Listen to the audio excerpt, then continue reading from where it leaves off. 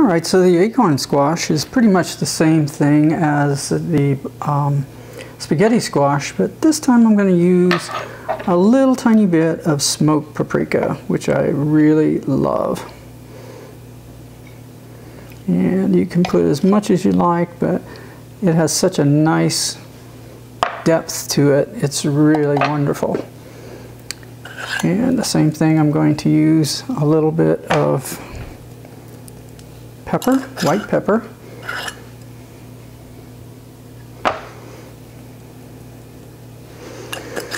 And these are all just to shake. I can't, it's hard for me to tell you the exact amounts, but I think by watching me you can kind of see how much I put on.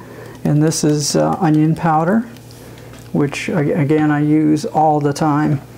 And that's pretty much done. Let's see, we can put just a tiny bit of salt. It's just a couple grains of salt, very little. Now we'll add some more olive oil to the pan.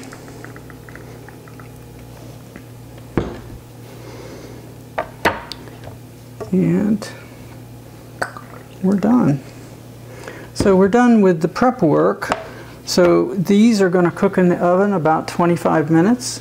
And what will happen is that edge will caramelize where it's contacting the pan, and that'll bring out the sugars, so it'll have a natural sweetness. And we'll get these in the oven at 400 degrees, which I've preheated, and we'll come back and see what we're going to do with the filling.